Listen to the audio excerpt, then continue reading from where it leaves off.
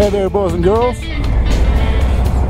How's everybody doing? I hope everybody's fine.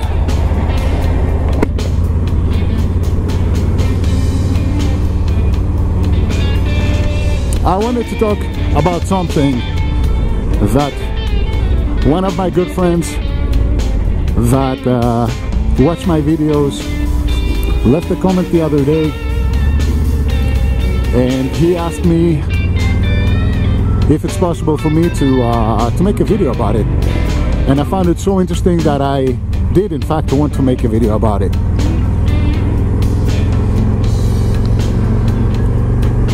So this is for you, Gino, and the topic is listening to music on a motorcycle.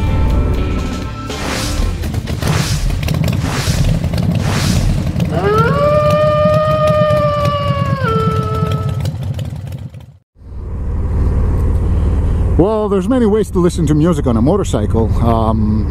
You'll know, and you can all see that I'm riding a touring bike, I'm riding a cruiser.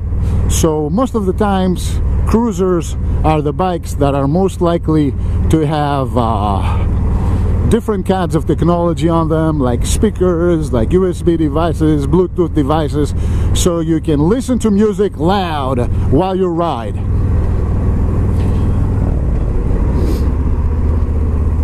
There's also other ways of listening to music. Now everybody, more or less, have Sena on their helmets, and for communication, for receiving phone calls or whatever. But among all these functions, you can listen to music while you ride.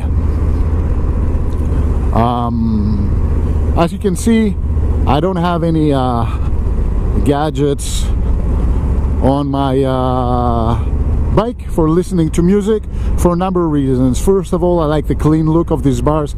That's why I chose this bike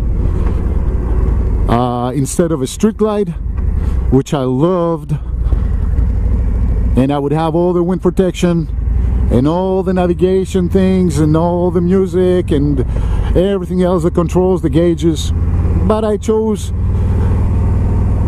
my Road King Special with a clean look in the front, even though I'm getting beaten by every weather in this universe, especially on long rides. Thank you, sir. I chose this for the clean look. But why I chose my Road King Special, that's a topic that we're going to talk on another video. So, yeah, I chose not to have music. First of all, because of the clean look. Second of all, because I do have a Sena that I don't wear most of the time, but I wear it when I ride with other people, and especially on long trips. So having a Sena is another reason why I don't have any gadgets. And also, I don't have any music playing loud on my bike, because like most of us know, when you're doing motovlogs, if there's some loud music blasting from your speaker system on your bike, and these are songs that are not royalty free, then you get a nice copyright strike. For example, if I was riding, talking to you right now, and I was listening to my favorite ZZ Top song, Lagrange, and the sound and the music would go in the camera and in my microphone, and then I would produce a video, then I would get a big fat copyright strike. So there you go. And most of the time I don't listen to music on the bike, especially when I'm in situations like this, where it's tight, when there's traffic, when I really have to focus and I don't know what I'm going to encounter on the next corner.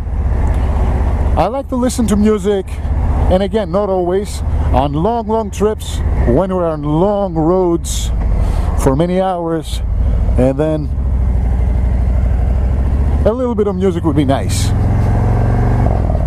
and still not too loud, just in the background. Why? Because it distracts me. I love music so much. Some of you know that I'm also a musician, and I love music with a passion. Music is half my life. But when I'm riding a motorcycle, I'm getting so absorbed in the music, because obviously it's going to be music that I love that I'm listening to. I'm getting so absorbed, I'm tripping, like some people would say, and I find it distracts me. So I don't listen to music that often. On this note, I think I'm gonna end this little video talking about music while riding a motorcycle.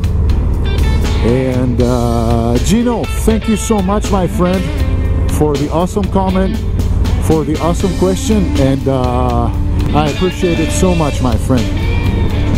So on this note, I'm gonna let you boys and gals go until I catch you on the flip side. Like always, be safe, be happy, and always take care of yourselves. This is BigBadWolfMoto, and I'm gonna talk to you again soon. Have a good one, my friends.